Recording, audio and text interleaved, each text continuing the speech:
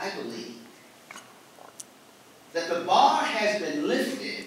The bar was lifted by those that had shackles around their necks, around their wrists, and around their ankles. I believe that the bar was raised by them.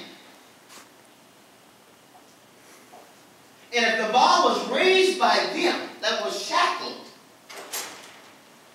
what will we, who have no shackles on our wrists, no shackles on our feet, no shackles around our necks, no brands on our chest or upon our cheeks,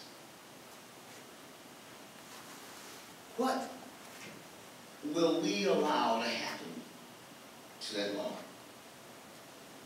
Will we allow that bar to be lowered?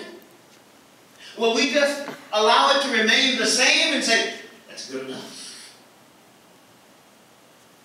Because remember, what they did in raising the bar, it was not only for themselves and us as a people.